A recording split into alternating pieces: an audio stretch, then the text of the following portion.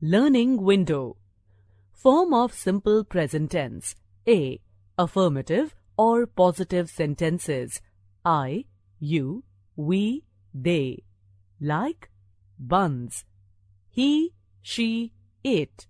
Likes buns. After I, you, we and they, simple form of the verb is used or the verb remains in its base form.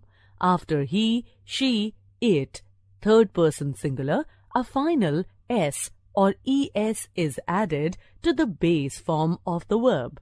Examples: I exercise twice a week. They like watching comedy films. It catches the frisbee every time I throw it.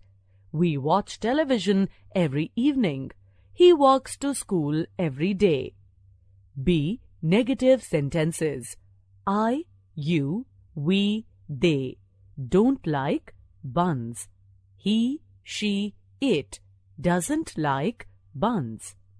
In the negative form of simple present tense, it is necessary to use the helping verbs do or does. After I, you, we, they, helping verb do not or don't is used with the simple form of the verb. After he, she, it, the helping verb does not or doesn't is used with the simple or the base form of the verb. S or es is never used. It is only used in affirmative sentences. Examples: Arpita doesn't know swimming. It doesn't snow in Puerto Rico. They don't have egg every day. I don't play cricket with my friends every Sunday. The twins don't like chocolates. C. Questions or interrogative sentences. Do. I, you, we, they like buns. Does he, she, it like buns?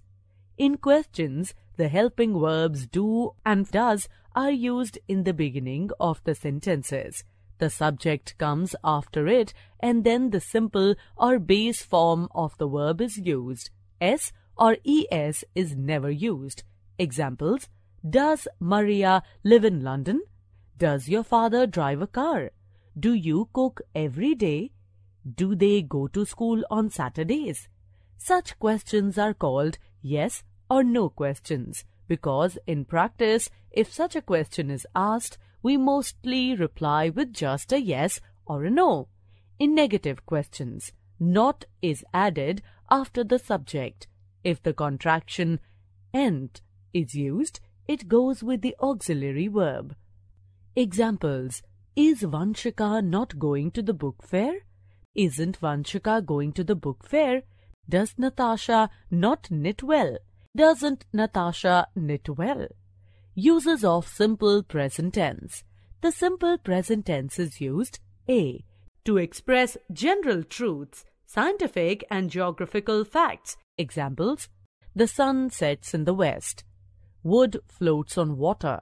The moon orbits the earth. B.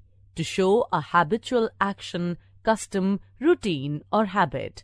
Examples: Diya reads a lot of biographies. Neeta usually leaves home in the morning at 8 o'clock. I meet him at the metro station every day. C. To show a future event that is already arranged or part of a fixed timetable or fixed program. Examples: His mother arrives day after tomorrow. The tournament begins tomorrow. They move into their new house next month. D. With words like always, never, usually, generally, normally, often, every day, once a month, sometimes. Examples: Generally, my friend visits me once a week. We normally water the garden every day. E. To express future time after some conjunctions. After, when, before, until, as soon as. Examples: We'll give it to her when she arrives. He'll see you before he leaves.